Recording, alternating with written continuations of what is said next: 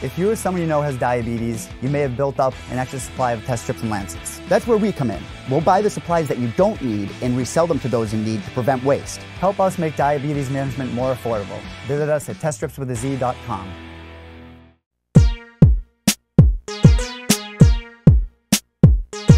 All right, we have your boy Eryk Anders back on the program. 2 straight wins for Mr. Anders, picking up a win over Gerald Meerschaert at UFC Tampa a couple weeks ago. Happy to have him back on the program. How are you, man? Man, doing awesome, man. Appreciate you having me. Absolutely. So we're about a week and a half removed from your win over Gerald Meerschaert. Overall, how did you feel about your performance? It was all right, man. Got into I think it was a good fight. On both our parts, man. I was out there trying new things, especially with kicking and stuff. So I think you don't always look as sharp when you're trying new things in a fight. So, I was happy to go out there, compete well, get the win. But just want to try new things. What did you think of Gerald's approach to the fight? Because, we had spoken before, and I think a lot of people were in agreement that this is going to be a classic striker versus grappler matchup. He's going to try to take you to the ground. You were ready for that. You were ready for him to take you to the ground. You felt like you were very underrated off your back and on the ground. You had some tools as well. Were you surprised that he got in your face and wanted to trade with you for the majority of this fight? Man, every fight has a life and history of its own. So just because he's shown the grappling in the past doesn't mean that that was going to be his game plan. So, I really didn't know what to expect. I didn't want to concentrate so much on the takedown defense that I neglected the striking and stuff. So I kind of do what I do in preparation for a fight and just ready for whatever. You had mentioned you wanted to try some new things in this fight, and you showed it with the kicking game and some other aspects. Why did you make that decision to take this particular fight in Tampa against Gerald Meerschaert to try to implement those tools? I mean, it was just a fight that came across. It's not like I picked Gerald. It's not like I picked Tampa. That's just a name that was brought to me. So, of course, we said yes. And, the goal is to always be constantly evolving and changing. So, it was just the next fight. I'm sure the next fight I'll try to use and develop different tools. Your last couple of fights were at 205. You made the return back to 185 for this fight. How did you feel getting back down to that weight? Obviously, you made the weight pretty easily in terms of getting on the scale and making it, but did you feel good getting back down there?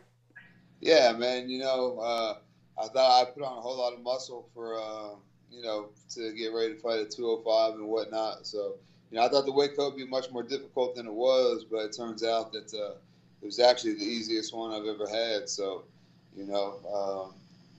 I'm not necessarily say struggle, but it's been,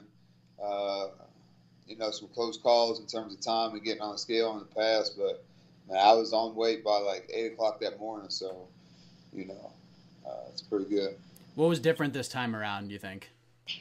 I don't know. I did a lot of fasted cardio, probably a lot more running.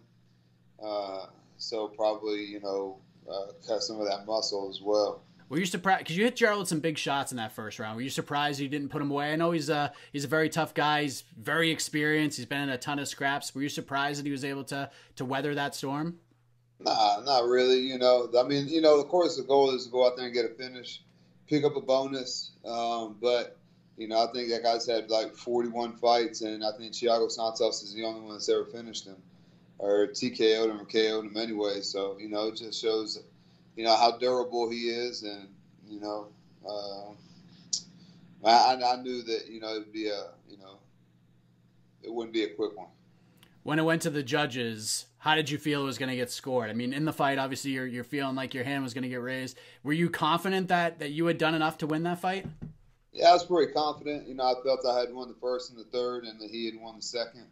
And then going back and watching it now, I still feel that way. So. I do feel that it was the right decision. So there you go. It's another win for you. You're back two straight for you. You get plenty of options. You can go up to 205. You can stick around at 185. There's lots of things. Obviously, UFC Boston happened on Friday.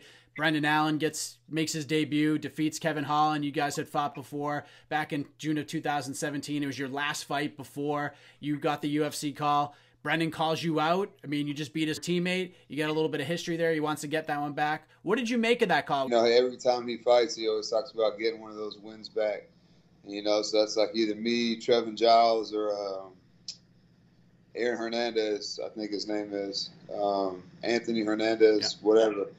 I think are his 3 only losses. So, you know, I figured that he would pick one of those guys before he picked me, you know, because, you know, I didn't finish him, but I gave him hell, you know, more than he wanted for, you know, 3 of those 5 rounds. So, you know, whatever, you know, maybe Gerald, you know, maybe it feels like Gerald told him something that, you know, is going to help him beat me or whatever. But I think history repeats itself if him and I fight each other again. You jumped on Twitter not too long after that and pretty much agreed to the fight there. You cool with that one? Is that the one you think it's going to go down? You know, it's his first. He's only had 1 fight in the UFC. You've been here for a little while. Do you feel like that's the appropriate step forward after beating Gerald Meerschaert? Nah, I mean, there's really no benefit for me other than, you know, check. But, you know, it is what it is, man. I enjoy fighting. And so if they want to run it, then, you know, I'm here to run it. So it is what it is. Do you want to get back in there again this year? You're one of the more active fighters on the roster. You don't like taking a lot of breaks. I think this is the longest, you know, space between fights you've had in your UFC career. Do you want to just sort of smell the roses for the rest of the year and take some time, or do you want to try to get another one in? Yeah, man, I got hit a lot against Gerald, so I want to take some time, heal. So I'm probably done for the rest of the year. Probably get back in there January, February timeframe. Is it going to be at 85 or 205, or does it even matter? It doesn't matter to me, man. You know, if they ask me, I'm going to say 85, but, you know, if they come with a 205, then, you know, we cool with that too. Do you feel like your path to, you know, fighting for a belt, moving up the rankings is better at 205 or at 185? Or do you want to try to climb up both rankings? To be honest, I feel like I could do both, but I think my chances are best at middleweight. You've had just a really active, fun career, a lot of great finishes. You've had some great performances. You've had some tough performances, and you've learned and grown from all of those. As we get ready to head into 2020, what are some of the goals you have for yourself? You know, are you going to change things up in a way? Like, you've been doing some traveling and visiting some different gyms. What kinds of things do you want to do in 2020? Yeah, man, I probably, you know, continue to, you know, cross-train, you know, just, you know, continue down the path that I'm on, man. You know, I like to fight 4 times a year, so I like to go 4-0. I think that's the main thing, and I think a lot of doors are going to open up if I can do that in 2020. People seem to be throwing your name around a lot. Who would you want to fight? Like, if the UFC called you up right now and said, like, what fight makes most sense for you? We'll make it happen. Realistically, where would you like to go with this thing? Man, you know, maybe top 15. You know, I'm not really sure. It's been a while since I looked at the rankings. I know a lot of guys have moved and switched divisions and whatnot, so I'm not even sure where the rankings are. But, you know, the end of the day, the goal is to be the champ. So, you know, eventually we're going to have to get in that top 10, that top 15, top 10, top 5, and then, you know, fight the man for the belt. Your guy Walt Harris has a big fight coming up. We talked to him in Boston, had a lot of great things to say about you, obviously, and Charles Rose's performance. You know, what is it like watching his progression, what he's been able to do, getting ready to fight a guy like Alistair Overeem in a main event in Washington, D.C. later on this year? Man, it's really cool because, man, you know, he's the guy who kind of got me into MMA. And I've seen him in the UFC, get cut from the UFC, come back, and now he's in, you know, top 10, getting ready to fight number 7. You know, he beats this guy. You know, he gets one of the top 5 guys, and then, you know, he's fighting for a belt. So he's right there on the cusp, and it's been really cool to see the progression of his career. Have you guys had a conversation about, like, motivating each other, saying, you know what, like, what's it going to be like when I'm holding the heavyweight title, you're holding the middleweight, the light heavyweight title? Have you thought about that? Have you been able to visualize that? You guys both being champions, both Alabama guys at the same time? Man, it's definitely on both our minds. Have we sat down and talked about it? No, but whenever we're in the gym training, it is the motivation, you know, whether it's verbalized or not. You know, he knows my goals, I know his goals, so, you know, we try to push each other to the next level. That's great. Eryk Anders coming off his 2nd straight win a little over a week and a half ago in Tampa. What a crazy card that was. Did you stick around and watch the rest of that? Oh, yeah, absolutely, man. You know, after every fight, I sneak up, you know, 'cause my wife and kids come, so I sneak up to the, you know, go sit in the stands with them and, you know, enjoy the rest of the night as a fan. So, you know, it's cool. What was your highlight moment of the night? What was kind of the craziest thing that you remembered seeing that kind of stuck out in your mind, other than your fight, of course? Man, Nico Price. And man, I wasn't actually in the stands. You know, he fought shortly after me, so we were.